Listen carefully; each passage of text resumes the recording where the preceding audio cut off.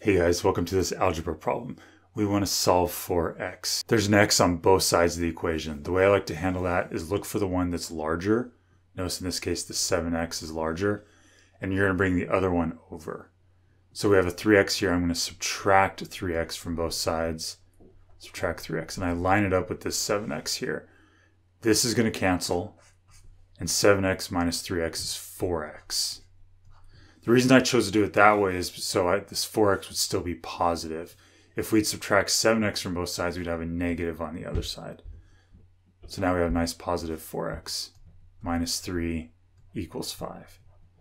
Now we just want to solve for x. We've got a negative 3 here. We're going to add 3 to both sides.